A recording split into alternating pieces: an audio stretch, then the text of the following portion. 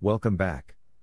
Once more, with pleasure, Heavy Breakdowns presents an exclusive clip from the third episode of MGM Plus's newest sci-fi series, Beacon 23.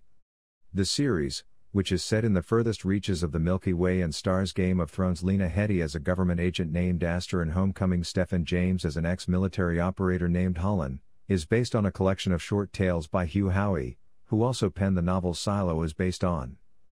The Beacon, which is intended to serve as a lighthouse for space travelers, has trapped the two of them.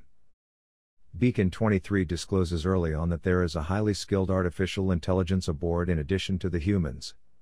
Even if Halan and Aster don't trust one another's intentions, they can't rule out the idea that the artifact is a bigger threat than either of them.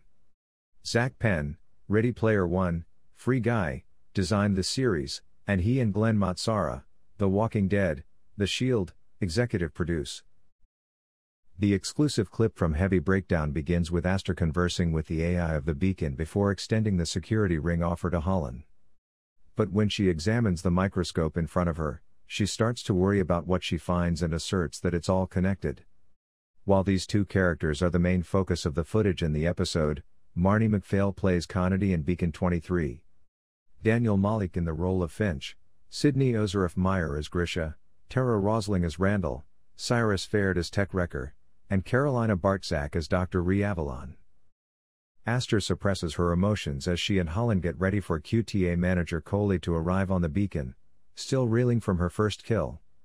As soon as Halan joins the ship, Coley starts to mistrust him and perceives him as a threat, which forces Aster to make a difficult choice.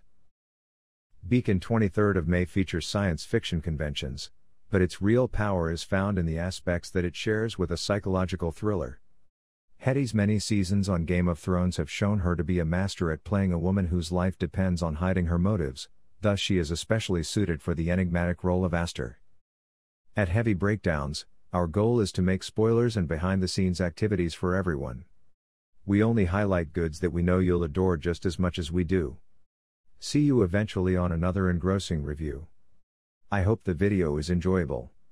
Please don't forget to like, comment, and subscribe for more videos. Thanks for watching.